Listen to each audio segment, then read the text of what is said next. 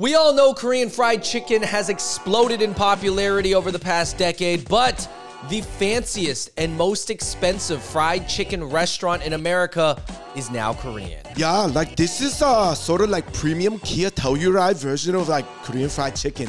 Hope you guys enjoy. Andrew, we got to talk about two different articles that went viral. One is about a brand new chicken spot that just opened up in New York City that is quite possibly the most expensive and fanciest fried chicken restaurant in America and quite possibly the world. Whoa! We're talking about Kotodak.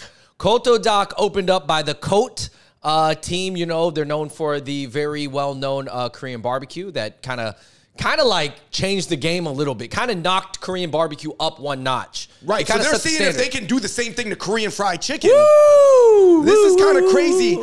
Not only that, there's a new article that came out that said Korean fried chicken is actually the #1 ranked K-food outside of the USA. So kimchi still ranks as more associated with Korea, but you know, and I know, Andrew, that Korean fried chicken, because it is a Koreanized version of an American food, it probably has more universal appeal than kimchi, right? Oh, yeah. Which is fermented cabbage with gochujang in the ground. Dude, I hardly hear anybody turn down Korean fried chicken. Even if they know it's like Korean style, they're just like, it's fried chicken though? Well, let's try it. You're saying that you've seen multiple races where they wouldn't eat kimchi, love Korean fried chicken. I mean, I'm going to be honest. Fried chicken is one of the most universal proteins, tasty proteins in the entire world. Because guess what, David? There is not a race or religion or major religion that is barring from eating fried chicken. Like, everybody can eat it. That's a good point. Yeah. I can't speak for all religions. I'm just saying of the major ones. It depends on what oil it's cooked in. Well, okay, fine. But you know what I mean. Like, who's turning down fried or roasted chicken? Nobody. Hey, guys, make sure you like, subscribe, and turn on your notifications right now. But you know what else would taste delicious on Korean fried chicken, especially if it was the plain style? Oh, not just Korean fried chicken. This goes well on every fried chicken. You drizzle a little bit of smala sauce, and it lights it up, all right? David, so going off of, do you believe that to some people, some generation, that KFC to them means Korean fried chicken and not Kentucky fried chicken? Oh. No, I think so. Dude. To a younger generation, for sure. Yes. That's more growing up in maybe a coastal city. As we know, I would say KFC even lost a lot of headroom to like Jollibee's or Popeyes recently. Yeah, definitely. Because at one point, I believe KFC was really the only fried chicken chain in America that was like hyper multinational. Dave, you want to give a shout out to all these Korean fried chicken chains real quick? I mean, there's a lot of them. Yes. We got to talk about it because, Andrew, some of these dishes have yet to make it to America. Wow. Andrew, leading off, we've got BBQ chicken, famous for golden olive fried style chicken. It is a little bit more Western, but it tastes like olive oil. It's pretty good. It's good. This is good. It's been around. Specifically, the golden olive fried chicken at BBQ chicken. You can get this in America. BHC chicken, I believe it is a chain, Andrew, correct me if I'm wrong, that has yet to enter the U.S. market. It's known for trying a bunch of different powders, seaweed powder, curry powders on the chicken. Do you agree with me that the powdered flavors have yet to really take a grip in America? Yeah. I think the whole powdered flavors is not getting too crazy, but I will tell you this, man. I just tried some Korean fried chicken, like popcorn chicken, Korean popcorn chicken, that you dip, and this is trendy in Korea, you dip in cream, or you dip in sweet grape syrup. Grape syrup. Or you dip in blueberry syrup. And stuff like this. Almost like chicken and waffles minus the waffles. Yeah, these type of things are popular in Korea somewhere. I'm not saying they're going to take off in America the same way, but I got it at a Korean stall in Queens. So I got something interesting for you. BHC, Andrew, in Seoul, Korea, is also known for doing bubble sausage. Bubble sausage is the grilled tteokbokki, and then there is a smoky link, and then a grilled tteokbokki, and then a smoky link. And they actually serve that.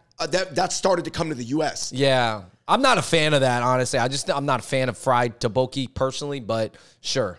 It'll be interesting to see how much of the sides can make it over, or will it kind of just stay soy, garlic, gochujang, and plain flavor? Moving on, Andrew, Pelicana.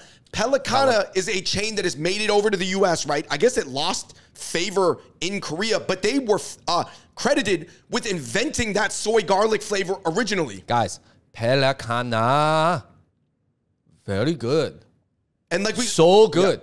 like we said, guys, all these chains have their thing that they're known for in Korea. Andrew, next up, Nene Chicken is known for a thing called padak chicken, where they put a ton of green onions on top of boneless chicken and sometimes even put a special soy sauce on top of the green onions. For me, of all the Korean fried chicken variations and derivatives, Andrew, this is my favorite. Woo. I'm going to give the padak chicken a 10 out of 10. You got to give it the mashiso. I know that you don't like it as much as me. Oh, well, we could talk about it. We could talk about it. We may have differing tastes on fried chicken, David. We are not the same person. They're also known for their snowing chicken, which is their version of a cheddar dust. Number 5, Andrew, Kyo-chan.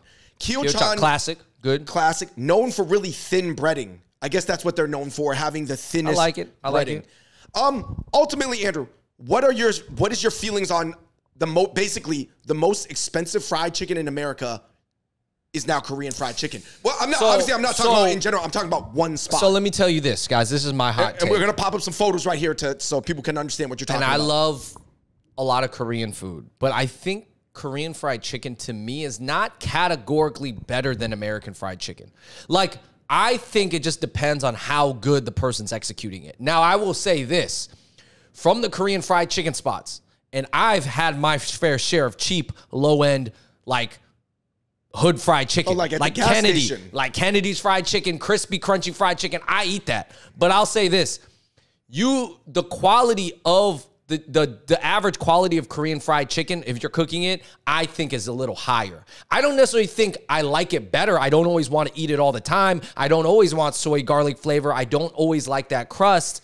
But I will say the average quality is better than like the average fried chicken spot. Now, if you get fresh Popeyes versus fresh, like, comparable Korean fried chicken, I might take Popeyes over it maybe 70% of the time.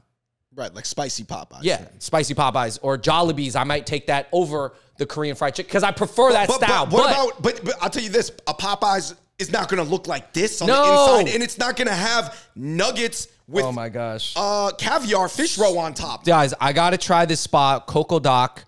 There's a bucket list for $38 per person. I'm not sure, and it's not clear how many pieces of chicken you get for $38, but you get a bunch of sides and you get some frozen yogurt. So you'll probably get a few pieces, but it looks like you get a bucket, but that's not for just one person. But anyways, it looks pretty good. And they also have this, chicken nugget with caviar. Now, I actually heard from a lot of my chef friends for years that they were putting caviar on fried chicken nuggets. Now, this is a thing that's been going on in the chef circles, but now they're serving it here at Coco Doc. So I'm interested. Momofuku had caviar on fried chicken 5, 6, 7 years ago. So one thing, though, David, I got a question. Coco Doc looks good, but it is pricey. You could probably drop easily $50 a person on fried chicken. I would imagine the average tab, let's just say it's 100. But because you're going to get 2 drinks. That's 22 a pop. That's 44. But I'm going to be real. Plus a 38. I've seen people drop $50 a person at Sweet Chick, which is a Southern-style fried chicken spot.